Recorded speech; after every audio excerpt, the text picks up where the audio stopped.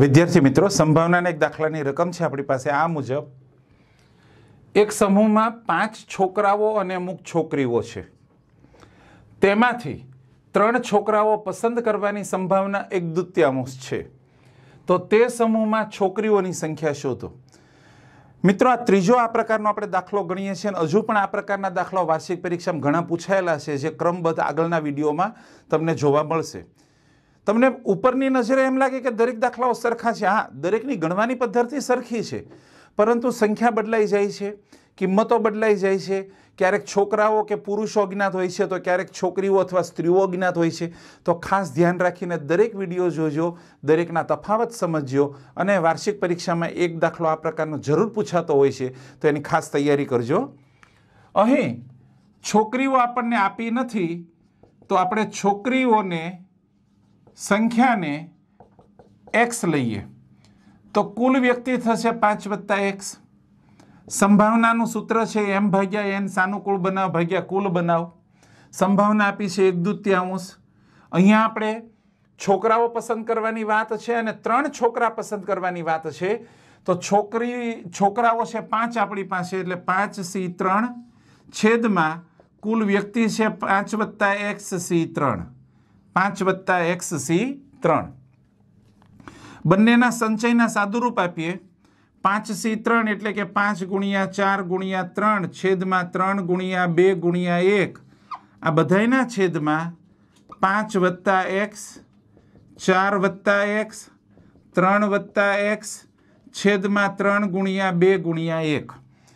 5 + xc3 છે, એમાં આપણે દરેકનું એક એક પદ સાદુરૂપ આપતા ગયા તો દરેકમાંથી -1 બાદ થશે, એટલે 5 + x -1 કરો તો 4 + x -1 કરો તો 3 + x। અંશ અને છેદમાં 3 × 2 × x સમાન છે, ઉડાડી દઈએ। આ જે x વાળા પદ છે એને હું બરાબરની આ બાજુ લાવું અને 1/2 ને હું સામી બાજુ લઈ જાઉં તો 5 + x × 4 + x × 3 + x બરાબર 5 × 4 × 3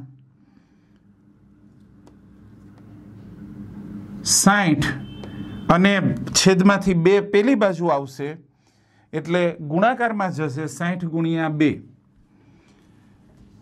તો અહીં આપણી પાસે બચે છે 5 + x, 4 + x, 3 + x બરાબર 120। હવે મિત્રો, અહીંયા આપણે 2 રીતે ગણી શકીએ એમ છે, અને અવયવો પાડીને પણ ગણાય અને બીજું ધારણા કરીને। તો સરળ પદ્ધતિ છે ધારણાની, તો આપણે એની વાત કરીએ કે અહીં આપણે x એ છોકરીઓની સંખ્યા છે। હવે સ્વાભાવિક છે કે છોકરીઓની સંખ્યા ઓછામાં ઓછી 0 હશે અથવા 0થી વધારે હશે, ઋણ મળશે નહીં।